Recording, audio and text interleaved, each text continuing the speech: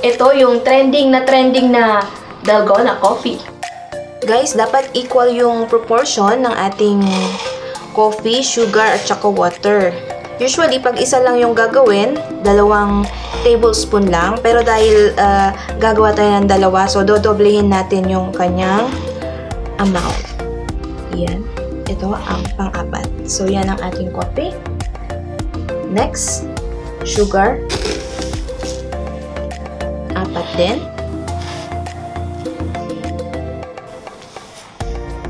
Sunod yung ating hot water.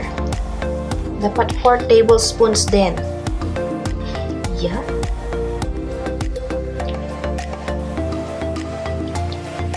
Ngayon, i-mix na natin. Kung meron kayong mixer, mas maigi mga kaprobinsya. Pero kung wala naman, okay lang din po na yung tinidor or yung manual na mixer, kaso matatagalan. So, ito na. Pisahan na natin.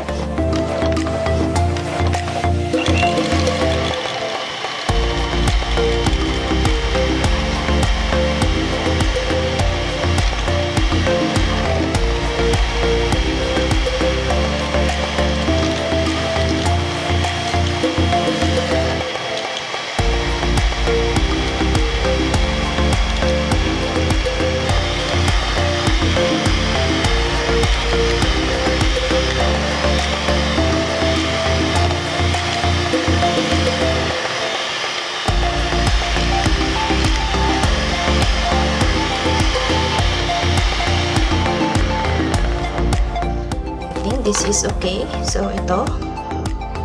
At yan. Yan ang ating itatapping sa ating cold milk. At saka, hot brewed coffee.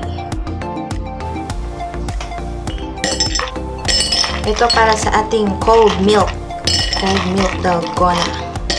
Ayan, depende po sa inyo kung gaano nyo po gustong kalamig.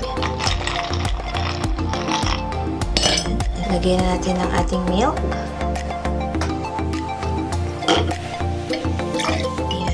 Huwag naman natin masyadong pakapunuin para may space yung ating whipped coffee.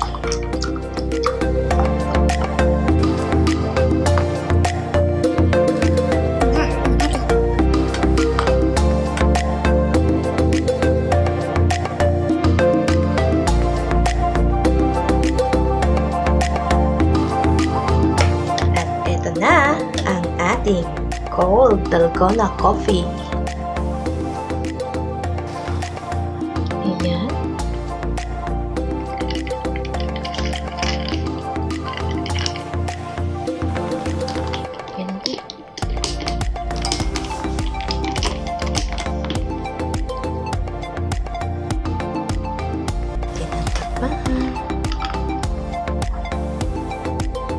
At ito naman ang ating brewed coffee, especially from Kalinga Province. Yan, lagyan din natin ng ating whipped coffee. Ayan, kung naghahanap kayo ng super tapang na kape, ito po ang bagay sa inyo. Ito na. Okay na ang ating brewed coffee Dalgona.